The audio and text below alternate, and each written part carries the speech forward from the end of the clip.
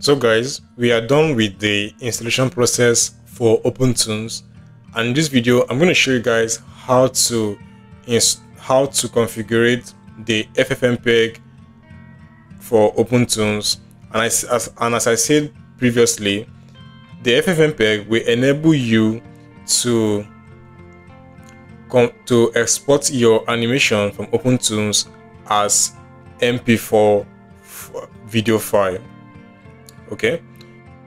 Okay, so now we are in Chrome browser, and what I want to do here is to start the configuration for FFmpeg Opentoonz. So what I'll do here is to type download FFmpeg for Opentoonz, and we'll come to this other section of the video, we'll come to this other section of the web. So you see using FFmpeg for Opentoonz, so you click on it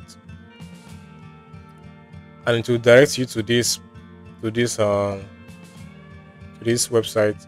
Now what I want to do here is to click download FFmpeg and to bring you here. So here we have Linux, we have Windows, we have Mac. So any one of these systems that you're using, download the stuff for any of them, but we are using Windows, and we'll just go with this Windows built by BTBN.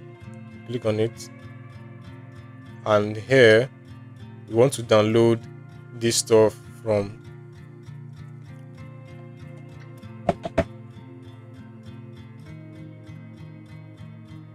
so here we want to download this one here, the one with FFmpeg master latest Win 64 GPL shared zip.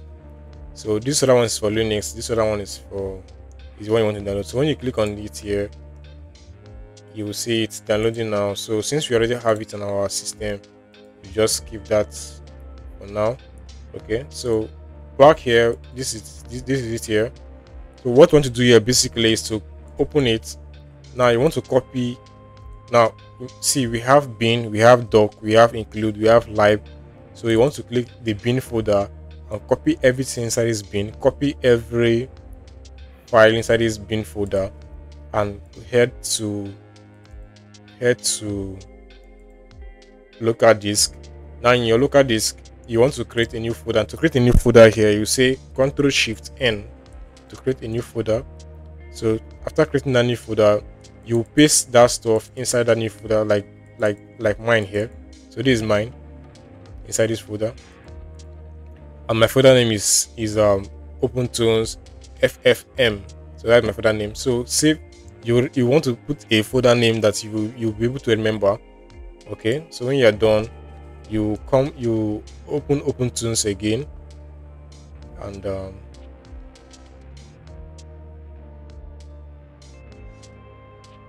so you open Opentoonz now, and you close that stuff, come here from file, you go to preferences, open preferences, and you go to import and export, click on it, and this is where you go to my computer, to your C drive, and look for that folder. So this is my folder here, so I click on it and I press choose. I already have that. So this one you're basically saying, okay, after we are done with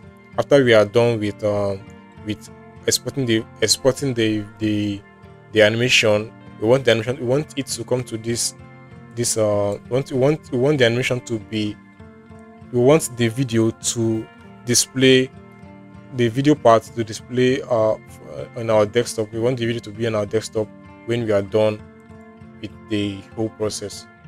Okay, so, and to show you what I mean, I'll open Opentoonz again. So after you have set that up, you close Opentoonz and open it again, so you can get started. So this is the stuff here I'm talking about, and I will click render, fast render, and you will see something like this. This shows that whatever you have created, whatever you have done from this file to whatever you have done setting up that FFmpeg is now working. If you're not seeing stuff like this, it shows that what you have, the configuration didn't go according to plan, so you have to go again and do the stuff again. Okay, so I'll just cancel that because we don't need that for now. I'll click out. Okay, so this is the video now. So we have the video here, we have our video here, so you can now use this video for our content stuff. Okay, so you need different scenes to make a full video, for a full animated video for YouTube. So I'll teach you guys that one in my next video, how to start creating animation, or how to start creating more characters and scenes and objects and all of that using this using Opentoonz. Okay, so I'll take this one out because we don't need it. And so guys, that is all for the video. Watch my next video where I show you guys how to create animation using Opentoonz. Okay, so, and don't forget to subscribe, like this video, so other people that are interested about starting 2D animation will see the video on YouTube and probably watch and gain knowledge through all of that. So guys, that will be all for this video. I'll see you in the next one.